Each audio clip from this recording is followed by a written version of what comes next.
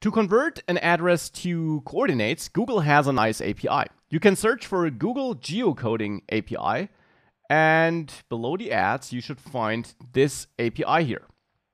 That's the documentation of the API, and you can, of course, check that out to learn all about that API. In the end, what we want to do is we want to do a geocoding request here on the right. We want to search for an address and get back coordinates.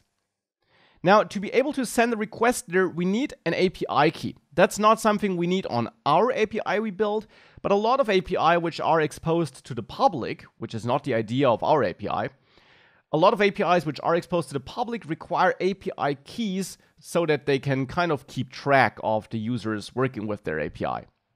Now, to create such an API key, we first of all need a Google account.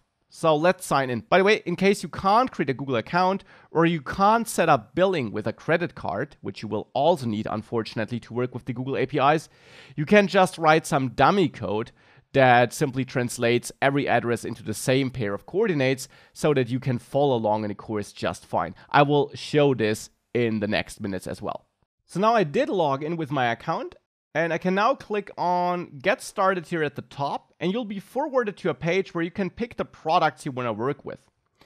Now there, we only need places, but it also doesn't hurt to choose maps if you decide to also use Google Maps on your front end with one of their SDKs, like the JavaScript SDK they are exposing. But places is the thing we absolutely need right now. So you can click continue, then select a project or simply create a new project, which is what I'll do here. Course project, you can of course pick a more meaningful name. Click next and now wait for this to finish. Now you might be prompted to set up a billing account and add a credit card. What we do here is free though. You can search for Google Maps pricing to find detailed information about their pricing, and you will see that you have a $200 free usage every month for their APIs, and that will get you very far. You'll find examples down there, you see what this costs and so on. So what we do with the frequency and volume we use in the course will be free, but of course check this in case you're working with Google Maps or any Google API in a real application. So here I will confirm that I want to use this account for billing. And again, if you can't set up billing, you can't continue here, but I will show you some dummy fallback code in just a second. Here I will just confirm that I will enable all APIs, and then this will load a bit more. And I get my API key. By the way, no need in copying mine. By the time you're watching this, I will already have invalidated my key, of course. Now this key is something you should copy or just leave this window open for now, because we will need it. Now I will add a new folder to the Node application, which I'll name util for utility. You can of course name the folder how you want. And then there I'll add a location.js file. In there I'll add an API key constant, all caps to make it clear that this is like a global constant I will use in this file. And this is the API key I got here by Google. Now, with that, we can write a function here in that file, which takes an address, reaches out to Google's API, and converts this address to coordinates. Now, if you can't set up billing, and you therefore don't have an API key, here's a dummy function you can use. Get coords for address. And by the way, of course, it does not matter if you create a function like this in the declaration form, or if you do get coords for address and use an arrow function, for example, you can use either notation. Here, to mix things up, I'll use this declaration form, and I expect to get my address here as an argument. Now, if you have no API key, if you can't set up billing, you have no credit card, you can simply return coordinates here. Coordinates, where we have a latitude, and there I will use the dummy latitude I have in the places controller. So essentially I will use this object here to be precise. I will return this object here. There now. That's my dummy. However, actually, in the real function, which we'll write in a second, we'll make a HTTP request, which will be an asynchronous task in which therefore will work with promises. So we'll turn this function into an async function by using the async keyword in front of it. Async await is a functionality built into modern JavaScript. It in the end makes sure that this function, or the return value of that function, gets wrapped into a promise. And it makes sure that when you're working with promises in there, you can use await in front of the promise to wait for its response instead of promise then. And if this all doesn't tell you anything, attached you find more resources on promises and async await. Since it's JavaScript, I assume that this knowledge is there here, or that you're picking it up side by side with this course. And therefore now what we have here, and that's the main takeaway, is a function which will return the coordinates, but wrapped in a promise. So not immediately, not synchronously, but asynchronously through that promise. But returning this here is the fallback anyways, so only required if you have no credit card.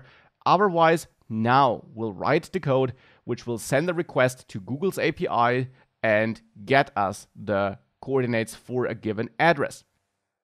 Now, to send a request from inside a Node app, we have some built-in core modules that help us with that, but it's a bit cumbersome to use them, to be honest.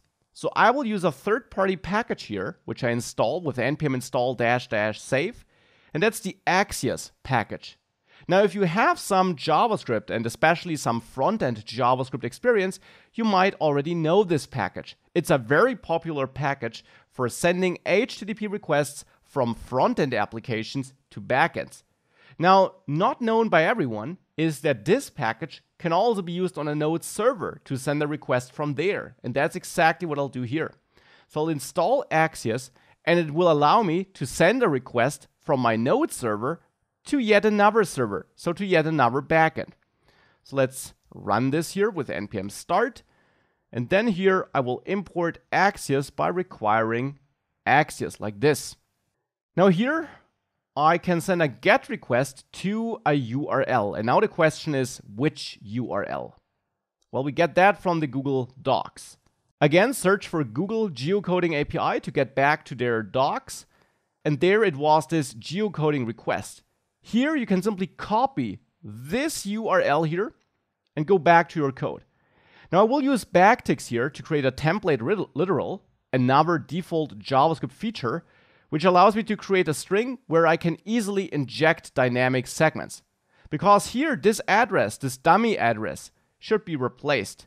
So mark all that address, so everything after that equal sign in front of that ampersand symbol, and then add a $sign and opening and closing curly brace. That's the syntax for injecting a dynamic value into a string or into a template literal. Now, that is the address we're getting as an argument, but we need to convert that to get rid of special character or white space with the help of a global function available in JavaScript in Node.js, and that's the encode URI component function. Simply pass your string to it, so the address string, and it will give you back a string which encodes everything into a URL-friendly format. Now, we also need to inject our API key here, and that's, of course, the global API key constant we created. Now, this sends a GET request to this URL, and it should return us the coordinates for that given address. So here I get my response by awaiting. That is available because I added async here for the response. It's the same as if I would have called then here and then added my response handling function here. It's just a bit easier to read, which is why I use it. And then there we can get the data out of the response. Axios gives us a data field on the response object that holds our data. And now I first of all want to check if data is not set, or, and that's special for the Google API, you can read all about that here in their docs, if there is a status field, data.status, which is equal or which holds a value of 0 results, written like this. Google will give us this field with this text if no coordinates were found for the specified address. And this will handle the scenario that the user entered a valid address when it comes to our validation, so that it was a non-empty field, but an address which simply can't be found. Well, in that case, we'll get back this response by Google. If we do get back that response, I'll create a new error, a new HTTP error, and therefore I will import my own HTTP error class here from the models folder. A new HTTP error where the message is could not find location for the specified address. 422 could be a status code we set here because it probably happened because of an invalid user input. But you could also go for 404, it's up to you. And I then want to throw that error here. Now, if we throw an error here in an async function, the promise that is automatically created and wraps everything in the function will basically also throw that error. If we make it past this if check, we know we have no error. So then I want to extract my coordinates. And I get that from data.results. And you can read more about the structure of the response you get from Google here in their docs. So the coordinates can be found in data results. There, the first element, because this turns out to be an array, but the first element is the one that best matches the given address. There, geometry, and then location. And this will be an object which looks like this here. So this is the location object. So it has this let and lng key with number values in it, which we need. And here I will then return the coordinates. So that will then also return a coordinates object, just as we did it before with the dummy code in case you don't have an API key. And with that, we just have to make sure we export this function so that we can use it. So we can use module exports and set this equal to get coords for address. Of course, not executing it, just pointing at it so that we can execute it from inside our files. Specifically, the place controller. There, I want to use this now. So here I'll have get coords from address, which I will require from the util folder, and there the location file. And now we need to call this when we create a place to translate our address to coordinates. For that, I will convert my createPlace function here to an async function as well by adding the async keyword in front of the argument list, simply so that we can use the await keyword in here and work with promises in a more elegant way. Now, since I did this, however, we should also not throw errors anymore, but call next here instead, because when working with async code, throw will not work correctly in Express. So you always need to next your errors now. With that, I still do my validation first. And once I extracted the address, it's time to convert the address to coordinates. So here we can call get coords for address and pass in the address. This returns a promise, so we can await it and get our coordinates here. Now, this might fail. It might throw an error, right? I'm throwing an error in there. And if we want to handle an error when using async await, we have to wrap this into a try catch block. That's also vanilla JavaScript. So we'll actually create a coordinates variable here and assign a value to it inside of try catch so that coordinates is not just scoped to the try block. And then here we might catch an error if that fails. If we do catch an error, I simply want to next it. I want to forward it. I also want to return so that no other code thereafter runs. Since we catch the error, we don't quit the function execution automatically, so we have to quit it by calling return. Otherwise, if we don't make it into catch, so if we do get coordinates, coordinates will be populated with our coordinates. That also means that I no longer expect them here on my incoming request. Instead, I get them here when we convert the address to coordinates. Therefore, we will still have coordinates down there if we make it thus far, and everything in general down there can stay the way it is. Let's now give this a try. Save everything, and let's see whether it works. So here I'll try to create a new place. I no longer need to provide my coordinates here. I will create my title here, New York Stock Exchange, so that this is all valid, and hit send. And I got an unexpected token error here because of that extra trailing comma, which I forgot to delete. Make sure you do, and then send it again. And this is looking good. We got the location here. And since I'm not passing coordinates here, these have to be the coordinates inferred by Google. Let's also try a different place here by entering a different address. For example, the Marienplatz in Munich. You could enter anything here. Google will translate and look it up. That's really good.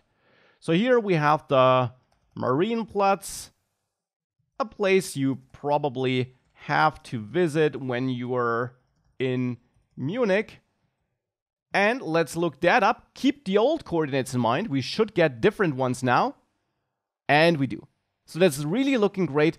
We got that up and running. We also got no errors here on the server side. And therefore now we're even sending a request from our backend to another backend, to another API, which already gives us an idea of how we could communicate with our own API later. And we're doing this to convert an address to coordinates. And with that, I'd say we have a pretty nice dummy REST API already, a Node.js application which gives us exactly the API we planned. And the biggest thing that is missing right now, of course, is the database access, which we'll add in an extra module. Now, one thing I just noticed, here, of course, we should return now, because I'm no longer throwing an error, so function execution would not stop otherwise, hence we have to return now to make sure we don't execute any other code thereafter. We didn't need to do that before when we threw an error, because when we throw, function execution automatically stops. If we just next it, it does not stop automatically, so we have to return it.